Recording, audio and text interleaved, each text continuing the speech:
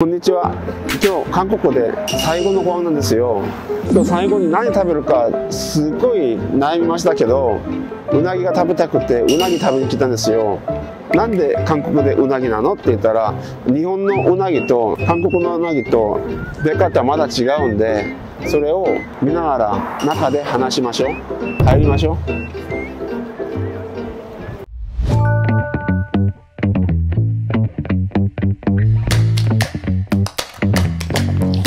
最高。영동장어今中に入りましたけど、ここ韓国の芸能人たくさんいらっしゃるらしいですよね。자랑 좀 하려고 갖고 왔어요. 예. 그 자리가 VIP실이거든요. 아 진짜요?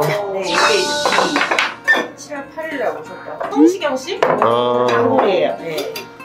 근석 씨 어제 여기 앉으셨어요. 네,昨日짱근석가 먹고 그椅子に座ったらしいです. 주문을 이렇게 하고 양념게장이랑 네. 그리고 장어 3인분 주시겠어요? 네, 알겠습니다. 그리고 뭐야 복분자 한 명만 주시겠어요? 네. 복분자ってお酒なんですこれ。男にいいって言われるんです昔から。あとうなぎも男にいいっていう。回復が早いっていう感じで、だからうなぎと복분자は一緒に飲むって感じですよね。ちょっとお腹いっぱいだからチージンの先輩も一緒に食べるんで、先輩は手だけ出るんですよね。감사합니다. 와 맛있겠다 이거. 이거 어디 거예요? 어디 산이에요? 요거는 정확히 북해도 거예요. 네. 이거 관자고요? 네, 관자. 요거는 호타테? 북해도, 네, 북해도 관자. 이거 북해도 산이에요? 청어알이에요. 청어알. 네, 그래서 보통 여기 부각에 많이 같이 이렇게 싸드세요. 한번처럼. 그래서 복분자랑 같이 곁들여 드시기 맛있으실 거예요. 먹어보겠습니다. 와 맛있네요. 근데 이게 일본에서는 예, 이쿠라를 먹거든요. 이렇게 니온と違うのは、日本はユッケじゃないんですよね、これが。寿司にウニとイクラを乗せて食べたりとか、肉を焼いてウニとイクラを乗せて食べるんですけど、ここはユッケとウニとホタテとか一緒に食べるんですよね。あとそれを海苔と一緒に。예, 감사합니다. 아, 양 푸짐하네. 이거는 미소를 넣고 예. 비벼드릴 거예요. 예, 예. 양념게장 다 넣으면 또一緒にこれが出てくるんですよね. 이거 먹으려고 기다리는 거예요. 그렇죠. 감사합니다. 카니미소を食べるために게장を食べる理由ですよね. 와, 튼실하네 장어 이거. 1.1kg 정도 되거든요. 예, 예, 예. 네. 머리랑 뼈가 빼면은 실질적인 중량은 한 600g에서 700g 되긴 하지만 안에 그 특수부위까지 저희가 다 내드리는 거니까 괜찮으실 거예요. 이게 끈적끈적하거든. 힘이 세 얘가.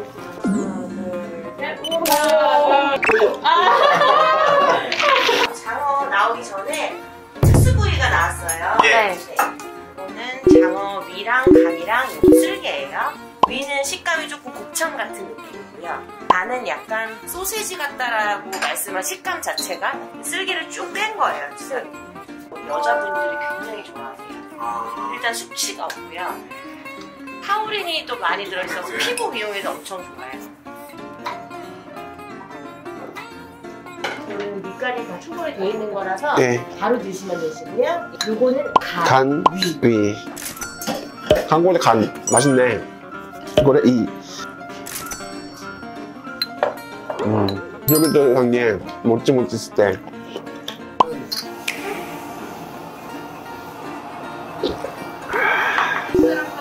소주는 항상 씁쓸하지. 장어 이제 올려드릴게요. 예, 감사합니다. 네.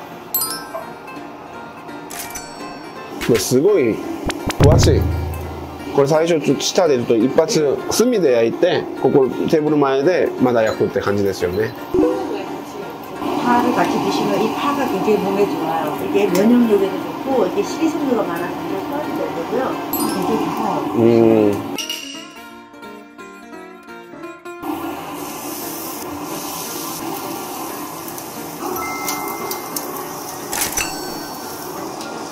美味しそうですよね、これ。ネギはでも日本でもたくさん焼いて食べるから。 전에 한 2년 전에 일본 도서관에서 오셨었어요. 아 여기요? 장어 드시고 너무 맛있다 하셨어요. 아 그래요? 손님 오시면 모시고 오시고. 딱 봐도 맛있어 보인다. 굉장히 텐션이 좋아요. 예. 이게 일단은 봐요. 이 두툼한 게 두툼하기도 하지만 얘들은 깃벌에서 90일 동안 다시 이렇게 훈련하는 과정에서 얘들이 굉장히 운동량이 많은 거예요. 먹고 살기 위해서. 근데 얘들이 굉장히 근육질이 발달돼가지고 튼튼해요. 그러니까 딱 아까 손을 잡았을 때도 힘이 있어 얘네가. 예예. 보통 장어를 느끼해서 많이 못 드시거든요. 근데 여기 장어는 운동이 많이 돼서 먹을 때 느끼하지 않아요. 좀 소금 찍어 먹는 게 제일 낫죠 그래도. 처음에는 소금 찍어 드세요. 와 그래. 이만10분 그래 마치면 약간. 와. 이거 장어 꼬리거든요. 어른들이 오시면 장어 꼬리 주워 드시거든요. 이 장어가 모든 고기가 다 그렇지만 꼬리를 되게 중요시해요. 힘의 상징을 이렇게 하시고 두 번째 드실 때는 요 생강에다가 요 소스 하시면 한번 드셔보세요. 예, 그래 장어 타레 또 이슈니 쇼가 또 이슈니 타베로.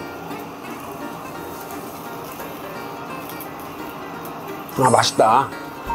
그러니까 한번 오셨던 분이 주말에는 뭐 부모님 뭐 예.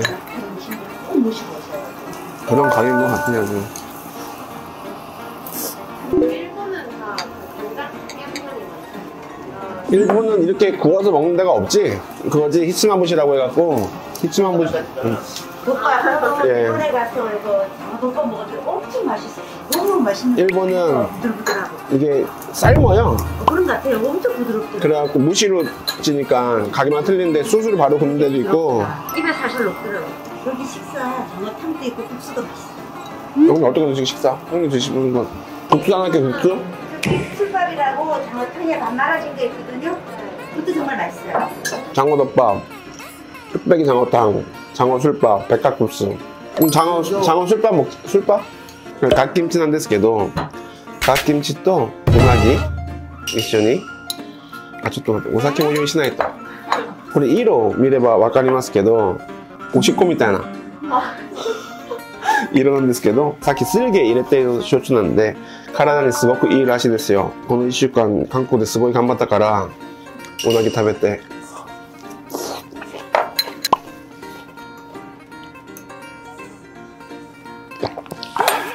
最高。ハマグリそうめんですよね。これ今すごいお腹いっぱいなんですよね。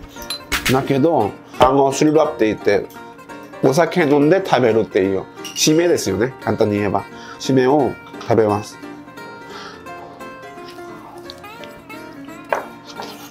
근데 추어탕 같은 거네요. 맛있네. 산초기름이라고 그랬잖아. 산초가 추어탕에 들어가는 그 약간 파란 거. 예. 산초야. これはなかなか日本で食べれない味。これで韓国での最後のお酒です。これいっぱい飲んで日本に戻ります。